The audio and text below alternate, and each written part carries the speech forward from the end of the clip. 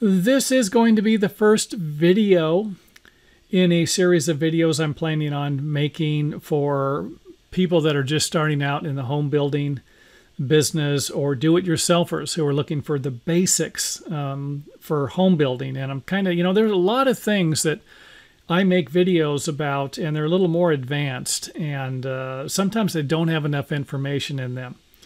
Like even nailing two pieces of wood together. I don't have any videos on that. I'm planning on making some videos and putting them in this playlist. And that's kind of what it's going to be like. So like I said, there'll be a link at the end of the video. And this video here is actually going to be about the lumber spacing for wall framing studs, roof rafters, ceiling joists, and other components in your home, and why they're spaced at those increments, kind of a thing. So let's go ahead and get started. In our first example, we have 12-inch on-center or 1 foot on-center wall framing stud spacing. And here we have 9 studs. And this is going to kind of play an important role in what we're doing here. And this isn't going to be a very common measurement. 16 inches on center is the most common, but I kind of wanted to go over here and give you an idea of what the on center measurements are. And the on center measurements is going to be basically from the center of the wall stud to the center of the next one. And that same measurement can be taken from the far left to the far left or the far right to the far right, not from the far left to the far right. But as long as you keep the measurements on the left side, all of your measurements and your spacing, and nail all of your framing studs accordingly, then you are going to end up with the on-center measurement. Center of the wall framing stud, center of the next wall framing stud. So here's the last example for that. On the right side to the right side. A lot of people, I get a lot of questions. People are trying to figure out what the on-center measurements mean. What exactly does it mean? So hopefully this makes sense. Here we have a wall with 16-inch on-center wall framing studs. Center of the wall framing stud to the next one, and the next one, and the next one. And of course, in an 8-foot section here for 16-inch on-center increments, we're going to end up with 7 wall framing studs. So we're going to be working our way down to using less wall framing studs. 12 inches on center was 9 framing studs. 16 inches on center is going to take 7 wall framing studs. And of course, 19.2. This is another measurement that's actually on your tape measure. Check it out. If you have a 25 or 30 foot tape measure, go to 19.2 and you're going to see a little diamond or a little mark. And then if you go to, what would that be, 38.4, you're going to see another one. And with that said, if you look at your tape measure at 16-inch increments, 16, 32, 48, you're going to see, it might be in the color red. You might have a different color for all of those because that, of course, is the most popular.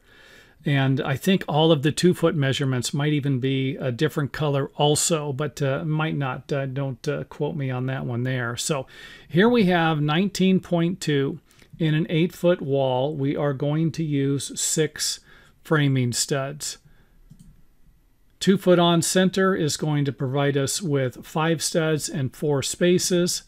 32 inches on center, and this isn't going to be very common. This isn't one I see very often. You might see something like this with 4x4, 4x6 posts, maybe in an area where they're going to put glass or something like that. But just to have this, this is just a little too far. Same thing with 4-foot on center. 4-foot on center, again, you're going to see this maybe when you're using posts and beams, where each one of these is going to be a 4x4 post.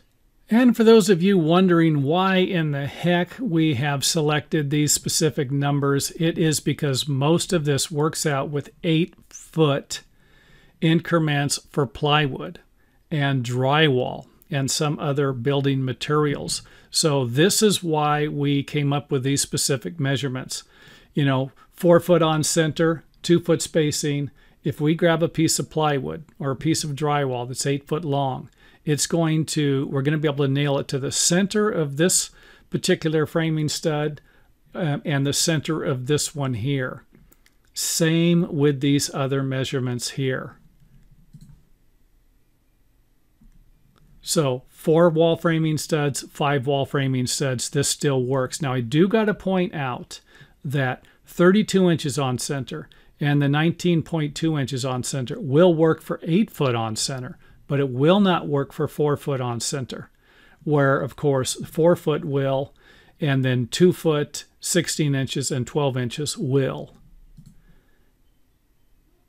So I hope this makes sense for reasons why we're laying them out at 16 inches on center instead of 18 inches on center, or 15 inches on center. So these measurements are made to divide into 8 feet for layout purposes.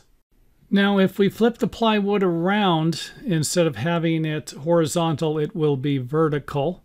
You can see here where the plywood, and these are wall framing studs at 92¼ inches, by the way, for 8 foot. That's something else that you need to be aware of. If you use 8 foot studs for your wall framing studs, you are going to have a problem. Your drywall and your shear panel, all of your plywood, isn't going to work out. So remember, specific measurements for your wall framing studs according to the building plans. Take a back view look at it here. So remember, the plywood is breaking on this particular stud, and let's take a look at how that would work out. So if you lay everything out 16 inches on center, center to center, the 4 foot and 8 foot measurements should work out. So hopefully by now you have a basic understanding of the increments used in construction and why they are used. And a lot of it has to do with the 8 foot units of material, plywood and drywall, that are used to cover the outside of the building and the inside of the building.